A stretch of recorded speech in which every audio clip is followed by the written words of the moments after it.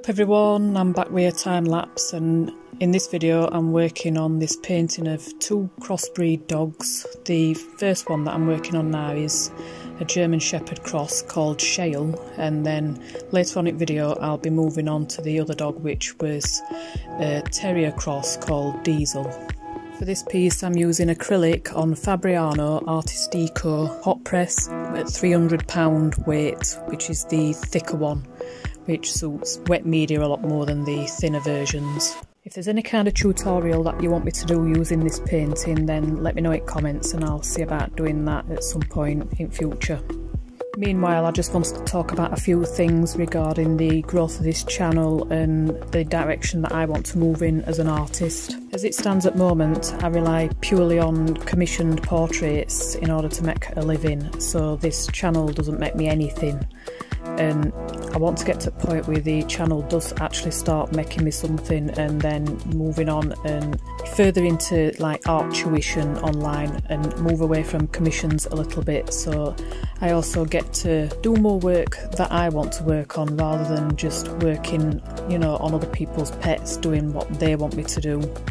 But obviously at the moment I'm quite limited because I'm having to spend my time doing the stuff that's paying me and paying me bills and keeping me going for the time being, and I can't put as much time into growing the channel whilst it's not giving me anything back, which is where you guys come in. Since I've had a few people asking me if I have a Patreon, which is certainly something that I've considered for in future, I wanted to ask you guys what you'd like to see if I did start a Patreon. I mean, obviously when people sign up to a Patreon they're wanting something extra compared to what is on your YouTube channel for everybody to see. But I also see some YouTubers where they ask people to just be a patron in order to support the YouTube channel so that they can keep creating content for everybody. And I wondered whether that might be an idea for me to do that in the beginning, and then when I can finally get this channel monetized and I start getting a little bit back from it, then maybe start moving to a different system on Patreon where the Patreon, you know, the patrons start getting extra perks compared to everybody else, you know, for subscribing to me Patreon. At the moment I'm just mulling over ideas, so you know, any feedback from you guys would be really appreciated because I'm all new to this, so it's just a little bit overwhelming trying to think of all these different ideas, and the more that you can get from everybody else the better.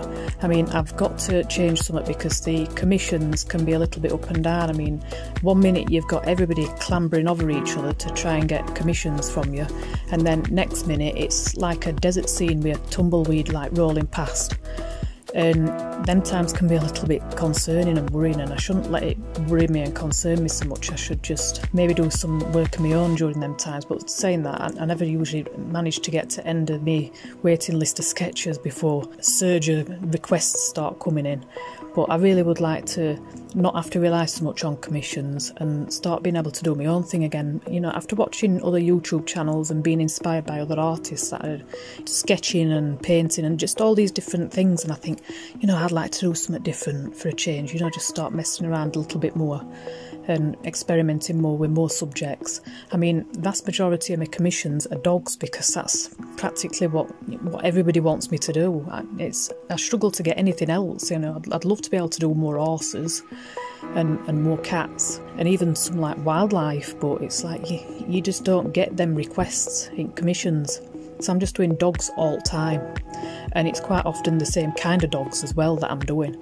I mean, a lot of my dogs that I get are collies. I mean, I'm a collie owner, so this is to be expected. I know a lot of collie people, so I get a lot of collie requests, and spaniels are another one I get a lot of requests on. But I'd just like to do something different for a change, you know, something else. And in order to do that, really, I need to move away from commissions and start making my money in a different way, and online tuition is probably the way to go. And probably still do some commissions, but just limit them a little bit more and give myself more time to do what I want to do, and then start drawing and painting things that are a bit different that I can use as tutorials, because I get people asking, you know, can you do a cat, or can you do this or that and t'other, and it's like, at the minute I'm having to just rely on commissions in order to do these tutorials on YouTube. because these commissions are what are making me money and the YouTube is making me none. So it's got to be that way at the minute, and I would really like to change that. I mean, I've got enough subscribers now, but my watch hours on my YouTube really need to increase. I need to get a lot more content on, and I've got to currently rely on commissions in order to get more content onto YouTube. And then the other limitations I have are the filming of the work and what have you, the actual creating of content, things that I have available to me like cameras and stuff like that. Some people have asked for me to put a camera on my palette when I'm painting, and there's a couple of problems with that. Firstly, the area that I'm painting in is really small and I've got very little room. I struggle to have even one camera set on a tripod really precariously right next to my chair, which backs up against a wall, and there's really nowhere else to have another one pointing down at my palette. And another problem is that I've got a palette that you actually hold in your hand, and there'd be no way to have a palette at side or anything. I've got to have it in my hand, so it's moving. When I'm moving, that's moving. So if anybody's got any little ideas as to how I can possibly get around that. And then there's the problem that I'd have to actually afford to get another camera to point at the palette as well. So I've got to have one of cameras on my painting. For sure, you've got to be able to see painting. So it's having something pointing at palette. And there's also no PowerPoints in the corner I'm working in, so I'd have to start using like extension cables, just to plug things into, from other parts of the room and things like that. It's just a really awkward situation that I'm working in at the minute. I'm just trying to do my best. And when people mention things like that, and I say that I can't, really do it, it's not that I've not thought of it and that I don't want to do it. It's just that I'm really limited at the minute as to what I can actually do.